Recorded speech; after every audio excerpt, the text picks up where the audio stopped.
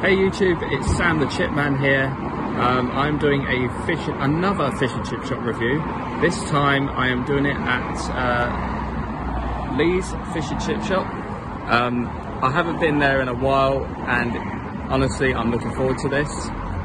Also, little disclaimer, I forgot to mention in the last video, prices are correct of time of recording. I'm going to stop yapping and let's go and get some fish and chips. Okay, I am back from the chippy and I have got my fish and chips right here. So let's go home and review. Be aware, it will be a different view or a different scene, but you'll see what I mean in a bit. Alright guys, I am back and I'll tell you, like I said, different location. Reason being, well, I had to, innit? Okay, so we're going to review this fish and chips, so let's get straight to it.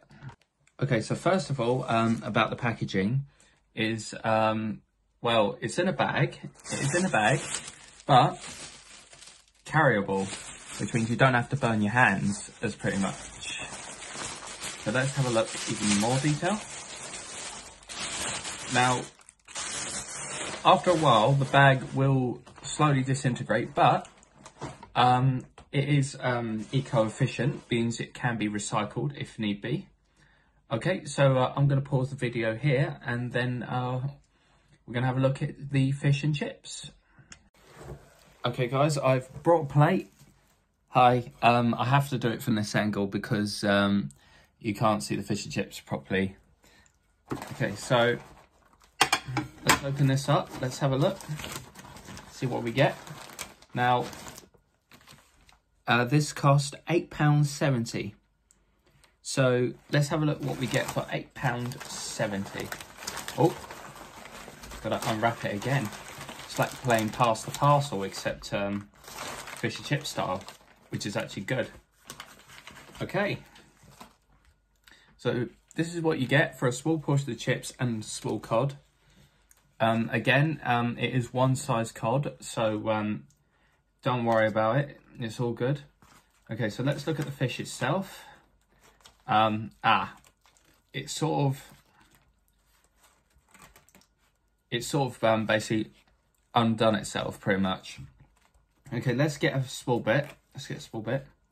Now, the batter has come a little bit loose, not gonna lie, but I don't know if you could see, it is steaming. It is steaming, I can see that. Okay, so there's not much of a tear noise when it comes to the fish, but the batter itself is actually very tasty. All right, let's actually taste the fish itself. Now let's review the fish. Oh, it's gone walkabouts. Fish itself, it's got that nice, like, fish white colour of the cod. It's looks very soft and fluffy. Exactly what we want in our fish. Let's take a bite. It does still taste like cod, which is great. Exactly what we want in our fish. Okay, let's get another bite out of this. Hold on.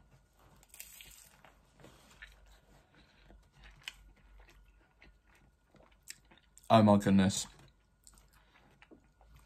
Even though the batter is soft, there is a crunch to it. And it's a very satisfying crunch, the sort of crunch that's so enjoyable to listen to through a ASMR. That's how brilliant it is. All right, if you give me 1 second, we're gonna go into the chips. Just one more bite. Okay guys, I'm back. Okay, let's go and try one of these chips. Let's go and pick this. Now, as you can tell, there is a bit of golden brown to it. And it's solid as a chip. Let's go and have a look inside. You can tell there's a lot of white fluffiness to it. Very soft. Let's take a bite.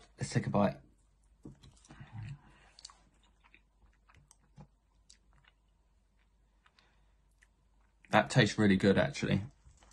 It does definitely taste like a chip. And you can tell that the potato has been fried to a point where it doesn't actually feel like it's been in the fryer as such. Okay, so I will see you in about a minute or two, and I will let you know my full review. Let's summarize. Hey guys, I'm back, and let's summarize. So, fish and chips came to £8.70, and as you guys saw, it was kind of a good sized portion. Not too many chips and not too much big fish. Let's review the packaging. Now, even though it was wrapped in like chip paper and with no fancy design on the box, the fact it came in a carrier bag, right, that means it's easy to carry, which is what you want. And the fact that it protects you from having your hands getting burnt as well. And the chip paper kept my fish and chips lovely and warm until I got to this exact location, my fiance's flat. So even though there's no fancy design, but the fact that it's easy to carry, and also they mark on the packaging salt and vinegar. I saw this from a couple of customers when they ordered, so I know what they're talking about. I'm going to give it about 3 out of 5 on the chip rating on the packaging. Next, let's talk about the fish itself. The fish was, even though there was many like flakes that you normally see in a fish and chip shop, the fact it still had that golden like colour, and as I was eating it, and as I was biting through it, there was the crunch, the beautiful crunch as you put your teeth through that fish. It's absolutely gorgeous the way that was handled. And don't forget the fluffiness inside the batter itself. It was exactly what you expect from cod. So, bearing in mind the size and the fact there's not much flakiness, I'm going to give the fish 4.5 out of 5.